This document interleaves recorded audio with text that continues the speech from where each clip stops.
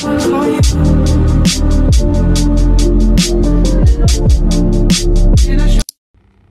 loves, so I've been getting a lot of questions from you guys about how I got into the tech industry and basically my background and how I started. So I'll be sharing with you guys a little bit on that today, but first let's get our beverage. I'm having some Red Bull today. I'm actually trying out the winter edition from Red Bull. I hope it's good. I really hope it's good.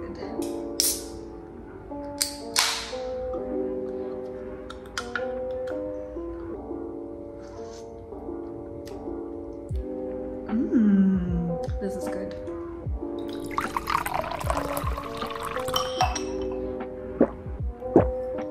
I first got into the tech industry it's almost 3 years ago actually, and I was just curious about getting into the tech industry because I had just quit my job.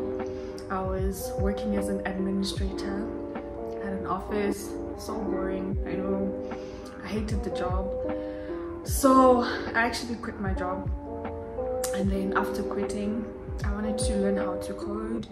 Funny enough, I had never seen anyone sharing about how to get into tech without a degree or with no experience. But in this particular year, I think it was in 2022. Yeah, 2022, that's when I started seeing a lot of the hype about getting into tech with no degree and no experience. So I took it upon myself to teach myself how to code. I learned HTML by myself as well as CSS, and I really enjoyed it. So I started to take it very seriously because I was home and unemployed and not doing anything with my time, and I really wanted to change my life and do something that I really love. Someone asked me that what degree do I have, what background do I have. I actually studied at the University of the Free State, a Bachelor of Science in Human Genetics. I did my undergrad in Human Genetics, and then I went on and did my honors for 1 year in Human Genetics. I was very grateful to be accepted into the honors program because there was probably like 10 or 15 of us out of the whole undergrad class that we had, which was like over probably 400 students. And for me, I feel like, yes, I was in that field, but I wasn't really passionate about it. And I only became honest with myself only after I graduated that this is not really what I want to do. I feel like I wasted 5 years in varsity, to be quite honest with you, but there are a lot of things that I learned and transferable skills that I still use to this day from that degree. Now I'm going to share with you guys what I did exactly to get into tech. I wanted to be certified, and I didn't want to pay for expensive boot camps not knowing where this was going to take me. So I decided to do SheCodes. For those of you who do not know, SheCodes is basically a coding workshop for women, and they basically teach you the foundation of software development, especially front-end development. So I solidified my skills in HTML, CSS, and then I learned JavaScript. That's where I first learned JavaScript, which was very challenging for me in the beginning. But having someone like Matt, I love his teaching style and how he explains things, and basically everything was online and I was able to do it at my own pace. I was so determined, guys, to break into tech that all I did was code. I was teaching myself, I was watching videos every day. I would probably spend my whole day just on my computer and studying and learning and coding and building stuff. And then I decided to build my first project, and my first project was in React. So this was the first framework that I actually used after learning JavaScript. Basically, guys, what I did was that I followed a tutorial on YouTube. I'll probably share the tutorial if I can find it, and I followed the tutorial step by step to build this project. And the project was a movie app. I called it Movie Land, and it had an API where I was drawing all of my movies from a database. And then yeah, the front end was built in React. And I think that's where my love for React came from, because that was like the first project I ever built.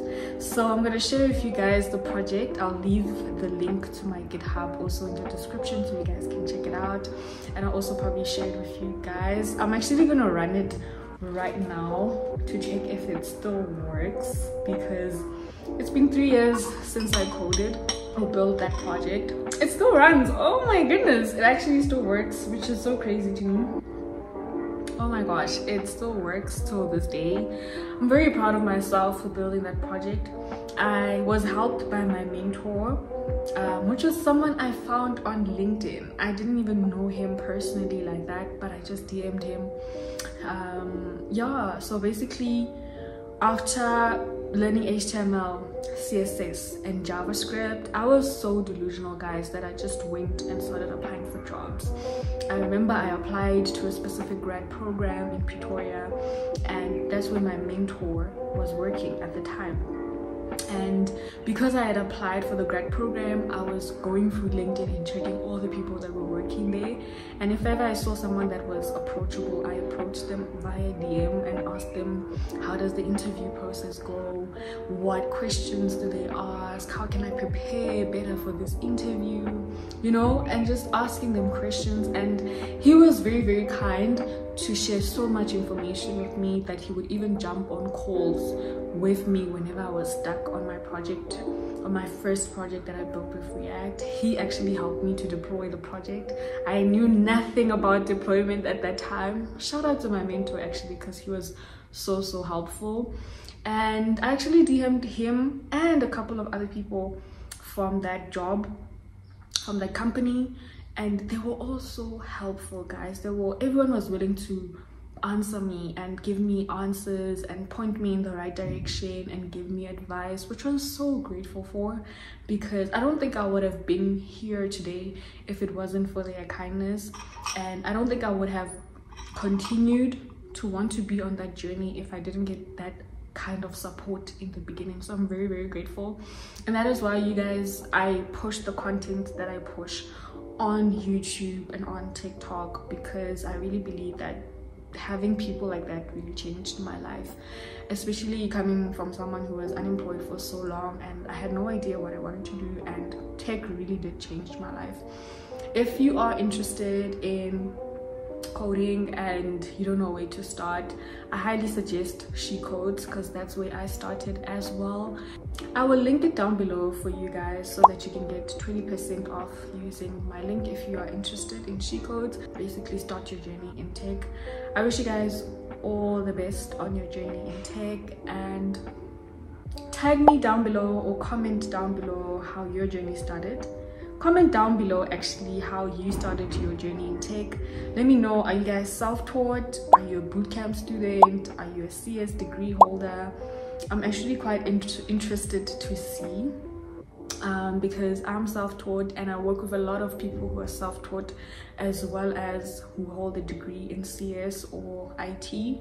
And for me, I feel like the experience is the same for all of us at the end of the day. It doesn't matter if you have a degree or you went to a bootcamp. At the end of the day, it's about the skill that you can bring and also the problem solving that you can bring. And I feel like recruiters are very interested in that. The number one thing that I would probably suggest for you guys, especially if you're beginning your journey into tech, is always have code that you're pushing on your GitHub. Have a GitHub account where you're pushing code and building a project, and from these projects you can actually add them onto your portfolio, which is step number 2. Build a portfolio of projects. And someone asked me, what kind of projects do juniors have to build, right? Or what are the types of projects that juniors can build to be able to get jobs?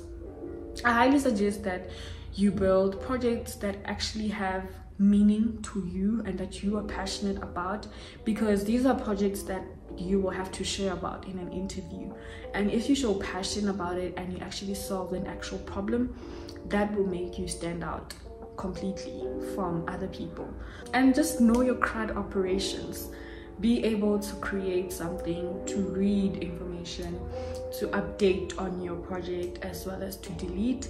I believe that these are the 4 important principles that you can apply to actually have a project that solves a real life problem. The first project that I highly recommend for beginners or for junior developers is absolutely a portfolio, because this is where you're going to showcase all of your projects, and this is where you showcase all of the things that you are interested in.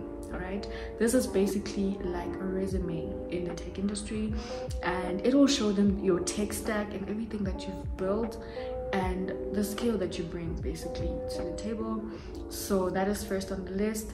Secondly, I would say any project that is full stack is a must, because this is going to show the recruiter that you are someone who is able to build real life projects that are able to solve real problems in the world. And having a full stack project, because also this will show them that you're not just someone who is there to be a coder, but you're actually there to solve problems as well. So pick a project that solves a specific problem, and then this will make you really stand out. So yeah, those are the 2 advices that I would give you. Build a GitHub account, push code consistently, build a portfolio, and then yeah, if you guys want to see my portfolio, leave a green heart below and I'll probably do a video. So yeah, thank you guys so much for joining me on today's video. If you guys have any more questions, let's keep the chat going in the comments. I'm happy to answer any question that you guys have. And thank you guys so much for supporting my content. I love you guys and I appreciate you so much. Bye.